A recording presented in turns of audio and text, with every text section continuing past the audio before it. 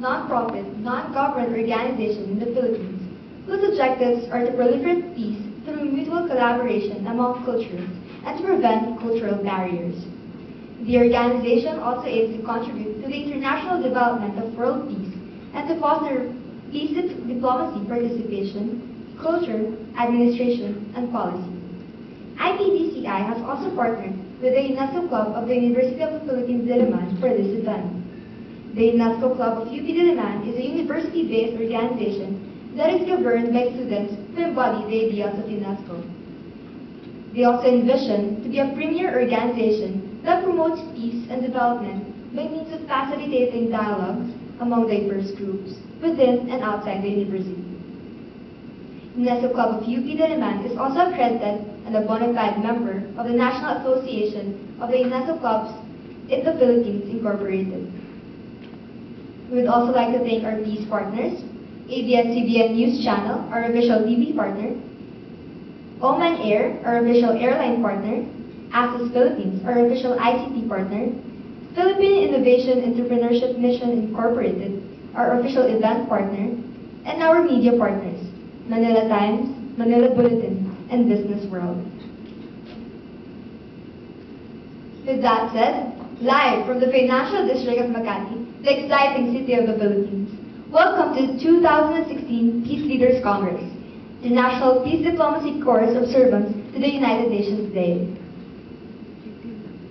On behalf of the Congress, I have the honor to welcome Mr. Runtgen Martin Albert Rosario, the Chairman of the International Peace Diplomacy Corps, and I invite him to address the assembly.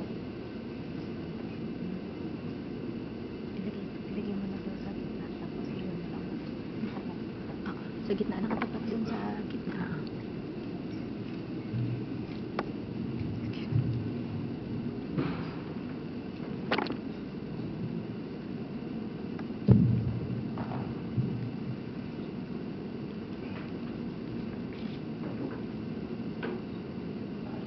Your Excellency, the British Ambassador Asif Anwar Ahmad, the members of the Diplomatic and Consular Corps present, Honorable Shetan Kumar, the United Nations Philippines Peacebuilding Senior Advisor, the outstanding youth leaders of the Republic of the Philippines, the Partners for Peace, ladies and gentlemen.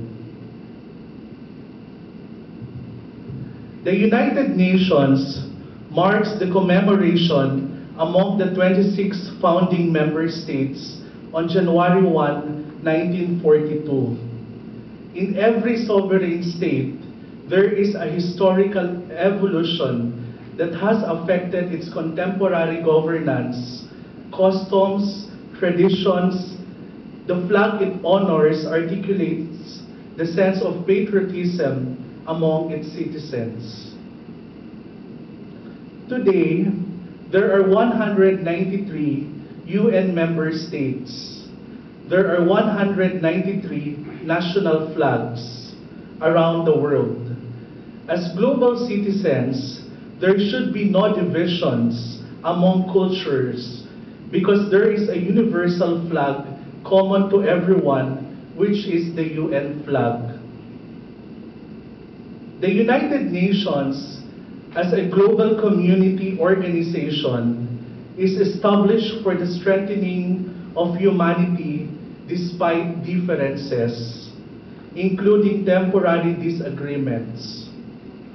Like the UN, the blue flag of the International Peace Diplomacy Corps is a banner of hope and assurance. In every day, we can hope to aspire a world where peoples are always united. And assurance we can always envision for the common good of the majority by encompassing the grassroots sector of the society. On behalf of the International Peace Diplomacy Corps, may I convey our warmest congratulations to the outstanding youth leaders in welcoming everyone to Peace Leaders Congress. The team activating peace leaders for the United Nations, United IPDCI, is indeed equivocal. I sincerely hope that our commemoration today will encourage more youth leaders to avail opportunities in becoming partners for peace. I congratulate the UN organization on its anniversary, and I count on its continued efforts to promote Agenda 2030, the Sustainable Development Goals. Let us carry forward the essence of open-minded, united, and deeply rooted in shared values. The United Nations remains relevant and powerful as the only intergovernmental organization present. IPDCI acknowledges the full essence of the UN in exploring opportunities anchored to its purposes. IPDCI acknowledges the supreme leadership of His Excellency Ban Ki-moon as the 8th Secretary General over the last 10 years, who came from the regional bloc of Asia-Pacific Group. This gathering is IPDCI's gesture of gratitude for Mr. Ban Ki-moon's outstanding commitment to global development in the context of the following areas: women empowerment, human rights, and climate change. He pushed the Sustainable Development Goals towards the expiration of Millennium Development Goals. I am pleased and honored to extend my warmest congratulations on behalf of the IPDCI, the appointment of Mr. Antonio Guterres as the Secretary General of the United Nations. His recent election process signals a momentum of closer, shared principles among member states as it entails public hearings and consultations.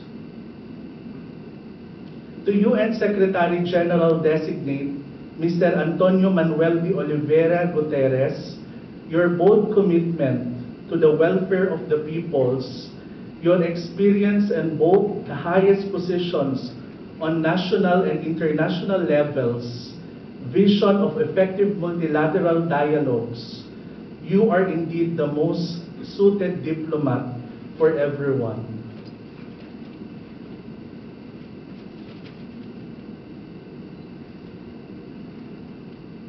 IPDCI will be cooperative to address some of your top advocacies, specifically to innocent children victims of aggression. In the Philippines, we have a colorful president. He is non-conventional, and I believe in his unconventional strategies for the common good of everyone. As the father and elder of this sovereign nation, I am confident that President Duterte will forever be in unison with the United Nations. For as long as IPDCI is present, there is no division. I call it relationship validation for a closer fraternity. He was elected with an overwhelming confidence as the chief architect of the Philippine foreign policy, and his government promotes friendship for everyone and continuously exploring more opportunities in strengthening bilateral ties to other nations. If there are little differences, perhaps the President may consider welcoming fresh faces and youth leaders in his team. I know that the President will choose someone who is objective and truly Filipino. On a personal note, relationships of nations are more than political boundaries. It is not about popularity or publicity. I see international affairs more solid on the ground of economic ties. In addressing so, there can be sustainable relationships if there are investments. The exportation or importation of goods allow peoples to appreciate commodities. So, trade and investment, especially to first-timer traders and those who are in the possibility of exploration commercial partnerships, should dance the music.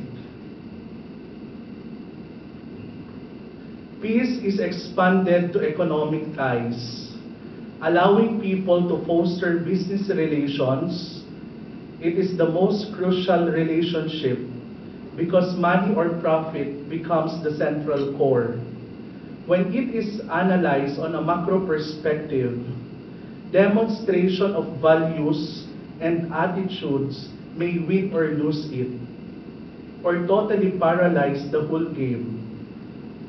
When we have peace as individuals, when the nations are in good state, when the leaders are frontliners, are conscious with the GNP better than GDP, then the basic needs and wants equation can be so possible, perhaps even more inclusive and sustainable.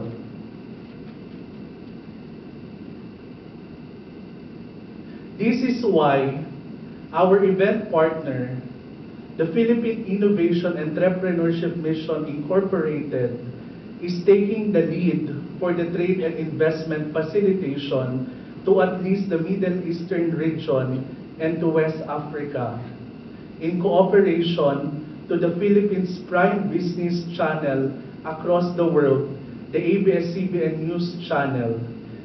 Thank you very much for championing the world. Senate President Aquilino Coco Pimentel III conveyed his greetings to everyone. According to him, as we observe United Nations Day, we continue our efforts to seek peace for Filipinos and all mankind. So long as we remain united, we can be confident in fulfilling the dream that has eluded our nation for so long. Peace will come with change. House Speaker Pantaleon Alvarez extended his message on this occasion on behalf of the 17th Congress. He said that the 17th Congress believe that we can all be instruments of peace in our personal and official capacities by upholding the rule of law and harnessing the benefits of diplomacy and consensus building. Rest assured that we in Congress shall prioritize legislation ensuring that our people's rights are protected and their welfare vigorously promoted. We are committed to our mission of enacting laws that will deliver to our nation and our people a future better than yesterday and brighter than today. The Filipino leaders in the executive and legislative, to conclude, joins the celebration of a stronger world in a new era of United Nations. As we start to hear various positions of the speakers, I hope that you will remain steadfast in your interest with the UN, the IPDCI, and may you showcase your allegiance to your respective country. Let me end by saying that in December 11, 2006, Kofi Annan delivered his final speech as United Nations Secretary General at the Truman Presidential Museum and Library in Independence. He shared 5 lessons which can be summed up as 5 principles necessary for the future conduct of international relations. According to him, collective responsibility, global solidarity, the rule of law, mutual accountability, and multilateralism. He further articulated, "My friends, our challenge today is not to save Western civilization or Eastern. For that matter, all civilization is at stake, and we can have it only if all peoples join together in the task." Thank you.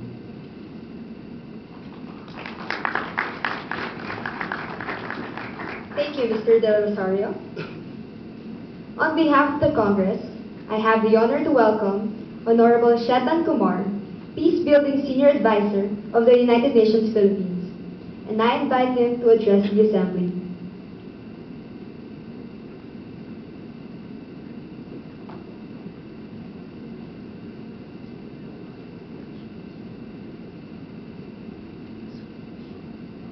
Good morning. Ambassador Randall, Chairman Del Rosario of the International Peace Diplomacy Corps, representatives of Togo, Chile, and the Czech Republic, colleagues, ladies and gentlemen, and the leaders of tomorrow who are present in this room. Very good morning to all of you. I'll start by sharing a small anecdote from a few years ago.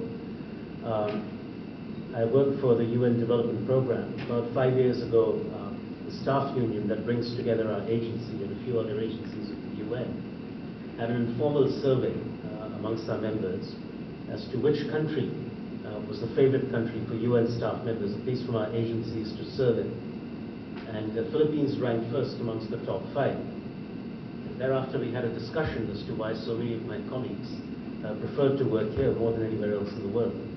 Of course, there's no denying the fact that you have some of the most beautiful natural wonders of the world: beaches, volcanoes, lakes, great cuisine, extremely warm and very friendly people who welcome all of us in your midst. But beyond that, there was another factor. It's a very, very special story, a very special relationship between Philippines and the UN that continues to this day. And so I'll take a few minutes to tell you the story, what this relationship is about, and why it's even more important today than any other time before. As you're probably aware, from the reading you might have done in preparation for this day, Philippines is a founding member of the UN. 1945, after the Second World War, which impacted this country greatly, Philippines was one of the first countries to sign up to the United Nations. Shortly thereafter, the UN General Assembly started to meet. There was a surge to establish the rules of procedure for which all the countries of the world will meet every year and talk. It took a number of years for these rules to be established, and when they were finally established, they still prevail to this day. Every year the General Assembly meets, they still follow these rules. And the person who led the charge of creating this framework in which all the countries of the world meet and talk every year, was a Filipino. You might have heard of him, Ambassador Carlos P. Romulo, whose family continues in the business of building this relationship with the UN, whose wisdom we still benefit from in the United Nations. A few years later, in the UN, 1950s, when the UN started peacekeeping missions, peace operations around the world, there were 4 Filipino staff members who were part of the team that designed the very first UN operation in the Middle East. It was led by an Indian general. Over the years, Filipino soldiers, diplomats, and officials have served in 75% of all UN peace missions that have been deployed around the world, and still do to this day.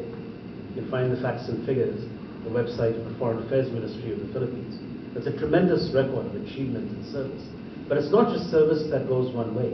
Philippines has been instrumental in shaping many of the doctrines, frameworks, and policies that apply to our peacekeeping work. But going further down the road, the relationship becomes even more interesting and perhaps even more inspirational. In the late 1980s and early 1990s, Philippines went through many changes. For some of you, this may have been before your time, but you're all aware of these changes.